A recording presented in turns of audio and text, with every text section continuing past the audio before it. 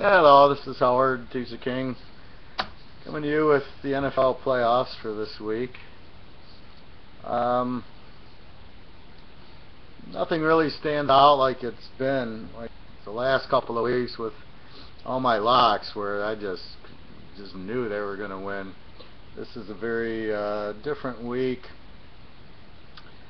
I don't really love any game. I like them, but nothing really stands out. Let's look at Philly and New Orleans. I kind of like New Orleans here. I know they've had trouble on the road at the Jets, losing to St. Louis, but I think there's more to it than that. I think it's just the Jets and St. Louis are good against passing teams. They're good defenses against that. The Jets beat Brady. St. Louis gave Seattle all they wanted at home. So I think it's a lot more of a matchup than the fact they weren't in New Orleans. But I look at Philly, they're not a good home favorite.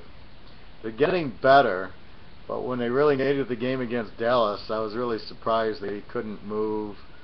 They had matchup problems with DeMarcus Ware. Their defense was okay against Kyle Orton. I mean, seriously.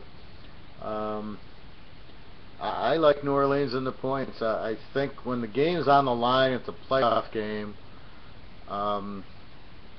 Like against Carolina, they were winning until the end of the game. Carolina pulls it out at the end, and sometimes it's all matchups. But if they can move on Carolina, I don't see them getting blown out by a Philadelphia team. And Philly will run, but I think New Orleans, their defense hasn't been bad. It's been turnovers by Breeze. He's been throwing a lot of interceptions when they're on the road, and I just got a feeling in this big game here, I like New Orleans to stay close, if not win the game. It wouldn't surprise me if they won it. Philly is not Seattle. I mean, they're not San Francisco. They're not an elite team. They're an average team. They were bad. They got better with Nick Foles, but I mean, when they really needed the game at Dallas, I was not impressed. At Minnesota, they got killed. So when they play better defensive teams, they don't do anything. Yeah, they blew out Chicago, and that's just a matchup thing. Chicago had a terrible defense, but I don't think New Orleans' defense is that bad. I see a close game, somewhere about 30-27, somewhere in that neighborhood. But no, New Orleans is not a good road team, but as a road dog, and you're getting 8.5 in a playoff game with Drew Brees, I know it's going to be 35-ish, but that's not that cold.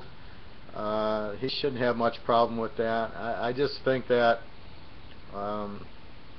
they're just the better team, I think, is New Orleans. They did win more games, and I just like Philadelphia, or I just like New Orleans in this game. I think getting 8.5 points, I think you got the better team with points here, really. The other game I liked is Frisco going to Green Bay, laying 2.5. Now this game's really, like, I'm doing all I can to figure this one out, but then you got to figure 30 mile an hour below zero, or 30 degrees below zero with, I don't know how the winds will be. And in this type of game, it's matchups. I think you got to play the defense and the running game, and I think you take San Francisco. I think they're probably more than 2.5 points better than Green Bay. They went into Arizona and won. The cold weather will bother them, but you have a matchup problem for Green Bay. Frisco has beaten them the last 3 times, if not more. I mean, that's what I saw as the last 3, and that's all that matters. They pounded them in the playoffs last year. Nothing's really changed, and then they beat them in the first week this year with Rodgers and everybody. I just think Frisco's a much better team. They got much better defense. Clay Matthews is out, and this isn't the Bears they're playing. So, and even they're down 1 late in the game against the Bears. Well, I just, again, I don't love the 49ers, but getting 2.5, you get 3.5 over a field goal. Honestly, I really don't see the 49ers losing this game. I think they're too good of a team to lose this first round, and You know, Green Bay lost to the Giants at home in the playoff game, and in my mind, they're just the better team again, is the 49ers. The playoffs are a little different. They're just, you know, I think it's more about don't make the turnovers and play defense. If you can run the ball and play defense in a playoff game, you're going to win more. And without Clay Matthews, I just think that's where they're really going to hurt them, miss them this year. And one other game, we'll go to Cincinnati, laying 7 at San Diego. Now Cincinnati beat them by 7 at San Diego. San Diego a lot of turnovers, and Cincinnati beat them by 7 last year. I really like San Diego at 13. I've said this countless times. First of all, San Diego is a great road underdog, and you know they went into Denver and won, and they lost to Denver by 7, and they should have lost last week, but they didn't. Kansas City, excuse me, so tired. They really should have lost Kansas City twice. The penalty on the field goal, and the guy rips the ball out of the guy's hands. So, but you got him as a dog getting 13. Like I say, as long as Phillip Rivers is there, and I like Allen, the receiver, the rookie, and Woodhead, and the tight ends, Antonio Gates, and they can run. Good luck. I mean, you know, hopefully he limits the turnovers, but anytime you got a team like San Diego with their offense and you get 13 points, again, Cincinnati's good. They lost at Pitt when they needed to win. I just find Rivers is a much better quarterback. The defense is equal. I like, you know, they did beat Denver at Denver, and you've got to give them credit for that. So they will not be afraid to go into Cincy. Again, in these playoff games, if you can't really spot the winner, and it's Cincinnati, and, you know, look at it. Okay, Cincinnati -1. Do you think they'll win? And you know, I thought Denver would beat them at home. So I don't think that's a sure Cincinnati's going to win. So therefore, it's an even game. I like the dog there. Get the 13. I think it's a lot of points to give San Diego in a playoff game.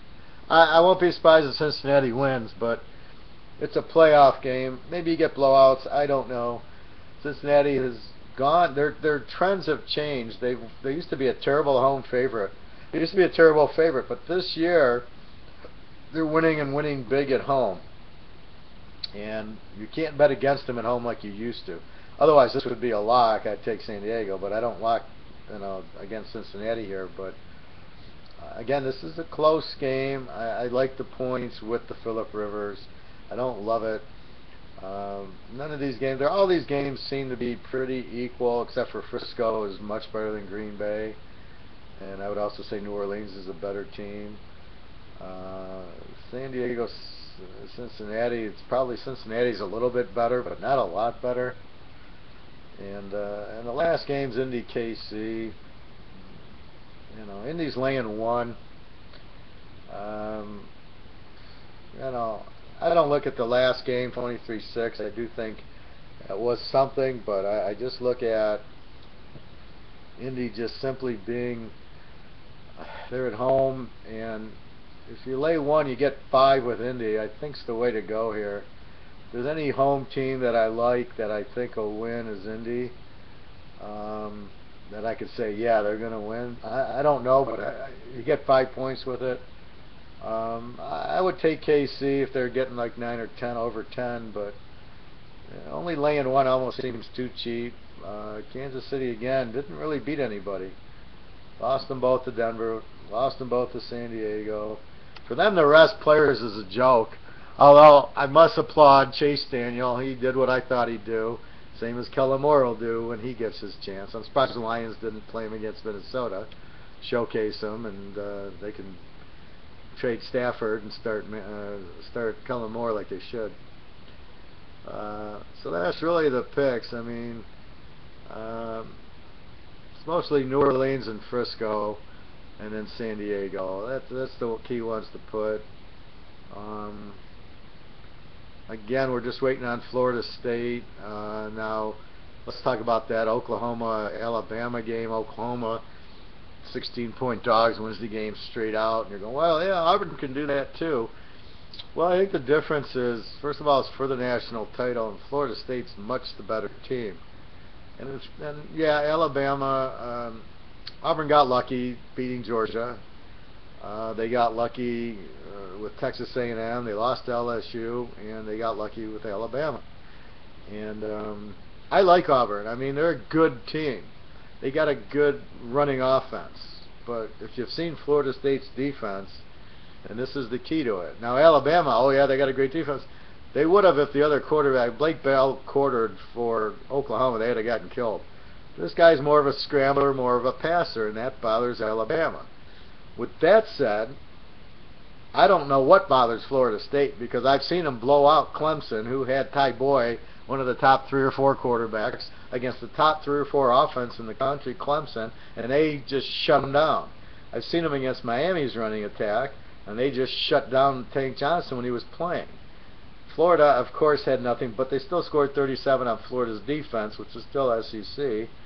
They killed Duke, and then Duke puts 48 on Texas A&M, and they made them 51-7 or 45-7. So I'm looking at Florida. Okay, can this happen? And I think the only way it can happen is if they just throw, Florida State just throws 4 or 5 pick sixes, which I just can't imagine that's going to happen. I think this quarterback's, Winston's cool and calm under pressure. He makes good reads. They'll throw the interception here and there, but I don't think Auburn's going to put pressure on them. I don't think Auburn's defense is just terrible. I mean, they gave up 41 to Missouri. Yeah, they scored 52 and they got 600 yards rushing, but they're not going to do that on Florida's speed defense, and that's really the key to it. So when you look, well, can Auburn do what Oklahoma did? Oklahoma found Alabama's weaknesses, was able to take advantage of it. I don't see where Auburn can do that. All Auburn can really do is run. They can do some play action. They probably will, but Florida State's speed is something they haven't seen. Alabama doesn't have the speed on defense. A&M had no defense. LSU had a decent defense, and they beat them 35-21. LSU beat Auburn. Georgia had a weak defense, and they, that game was in the 30s. I don't see how Florida State will score less than 50. Even if they're a little nervous, they're just so explosive, and I just can't see Auburn staying with them. And this isn't Missouri. This isn't Missouri's defense. This isn't Missouri's offense. And Missouri was okay, but they weren't that great. They beat Georgia, but Florida was weak, and they lost to the old ball coach, which, the old ball coach was okay, but, Florida State would beat the old ball coach. I mean, that would be a problem. A guy like Clowney, who could really wreak havoc, I would say, could hurt Florida State. A team like Michigan State, I think, could beat Florida State with that stifling defense, but I don't see Auburn. The problem is Auburn, I don't see how they're going to stop them.